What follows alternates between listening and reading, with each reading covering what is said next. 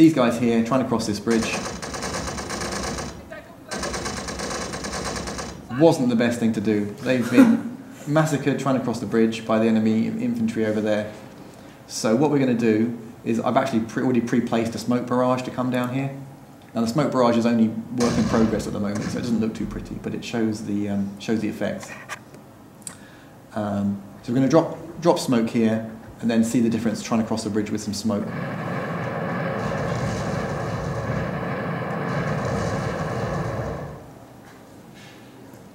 So there, we've now got smoke. Now let's try and do that same move, crossing that bridge. So the smoke obscures a line of sight to the enemy. We can get across the bridge, and we can start. We can either try and isolate one of the bunkers and concentrate against it, which is much easier to take out than trying to deal with covering supply fire from different directions.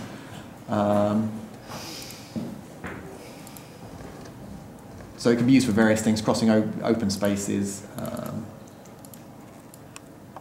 But generally, it makes a big change to the way that you deal with some missions. You can also bring the tanks up.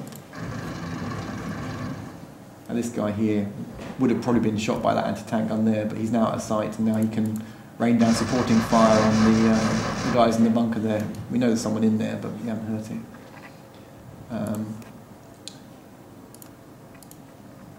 Calling an airstrike on those guys.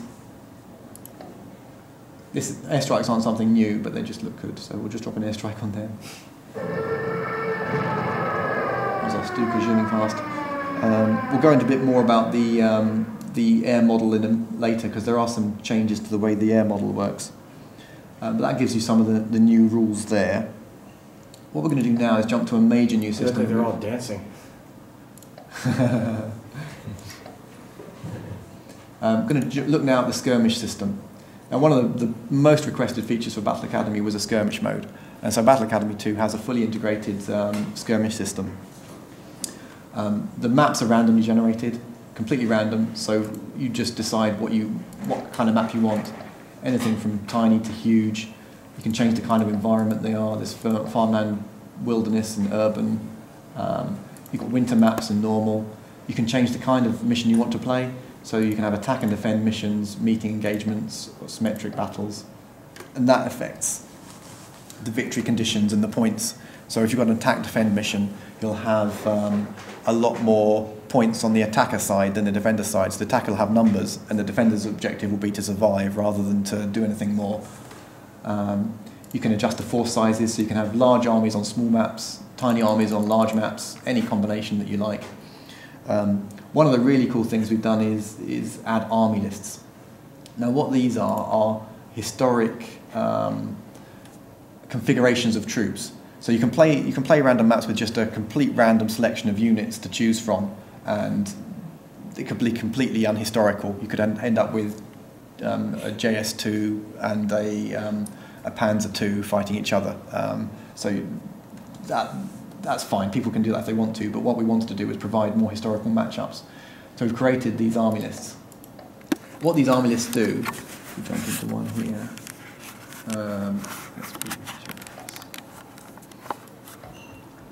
The army lists set minimum and maximum values and give you some points to spend. So here I'm using a German Panzer, is it Panzer Grenadier or Panzer?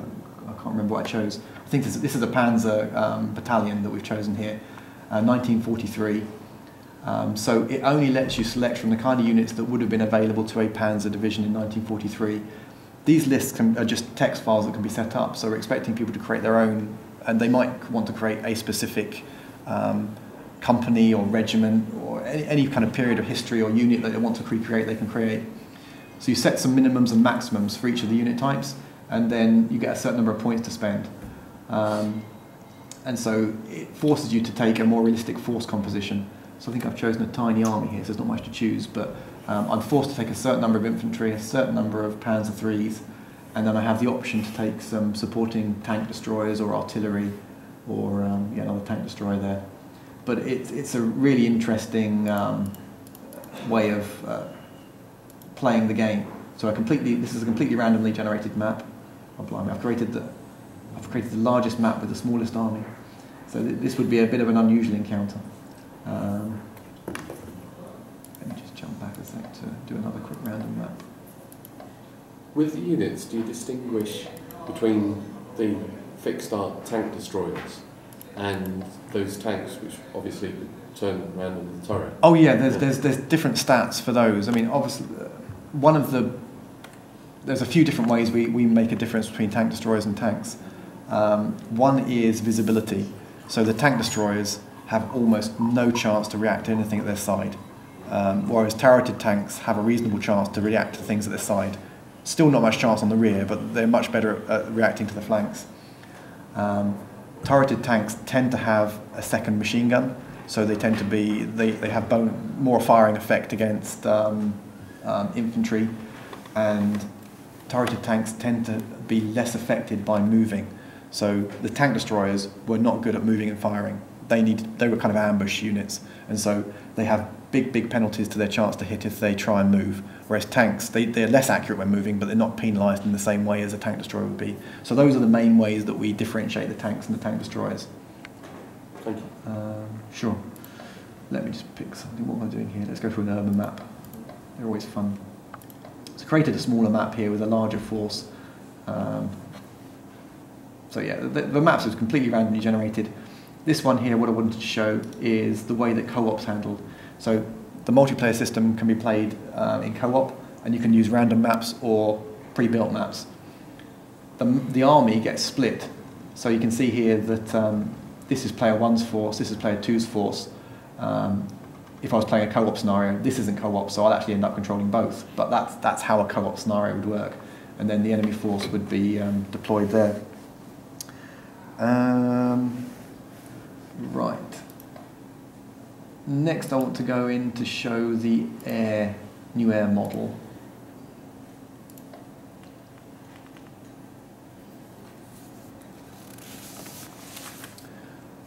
Okay, so we've added fighters into Battle Academy 2. In Battle Academy 1 you just had tactical bombers supporting you. In Battle Academy 2 we've added in fighters and air superiority. At the moment the Germans have air superiority. Their Messerschmitt 109 just did a fly past. I've actually called in my Yak 9 to... that's interesting. They've lost their textures. Anyway, I've called in my Yak 9, and so there'll be a little air fight at the start of my next turn to determine who has air superiority. If you call in airstrikes whilst the enemy has air superiority, there's a good chance that your airstrike will fail, it will get shot down or chased away.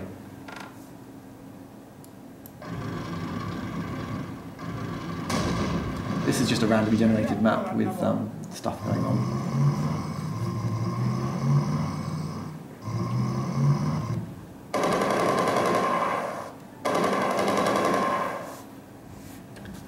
When the AI finally decides to stop doing stuff, we'll see who wins the air war.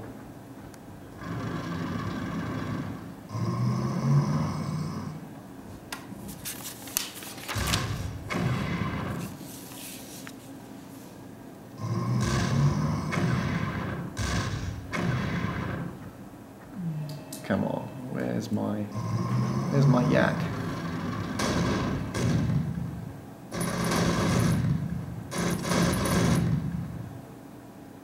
It's taking longer than it should.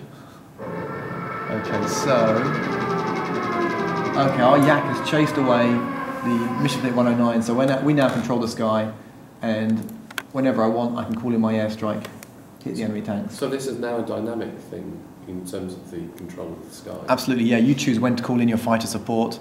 The enemies can choose when to call theirs in. So there's two options. You can either use your fighter support to, in a defensive way, and save it to try and chase away the enemy fighters, or you can call in your fighters first to try and give protection so that the enemy bombers can't come in. It just creates a whole little extra layer to think about with the just on top of the ground war. So that covers one of those new features. Are there any ground units, say like anti-aircraft? Yes, there are. Oh yeah, I don't think we've actually got any. No one seemed to shoot at me here, but yeah, you have a range of ground air defence units. You've got things like Verbal-Winds and 88mm flat guns, and the British have got Bofors and things like that. So yeah, there's a range. Oh, there's no British. The Germans have got, the Russians have got loads of anti-aircraft guns, because at the start of the war they were really performed in the sky, so they developed a lot of anti-aircraft weapons.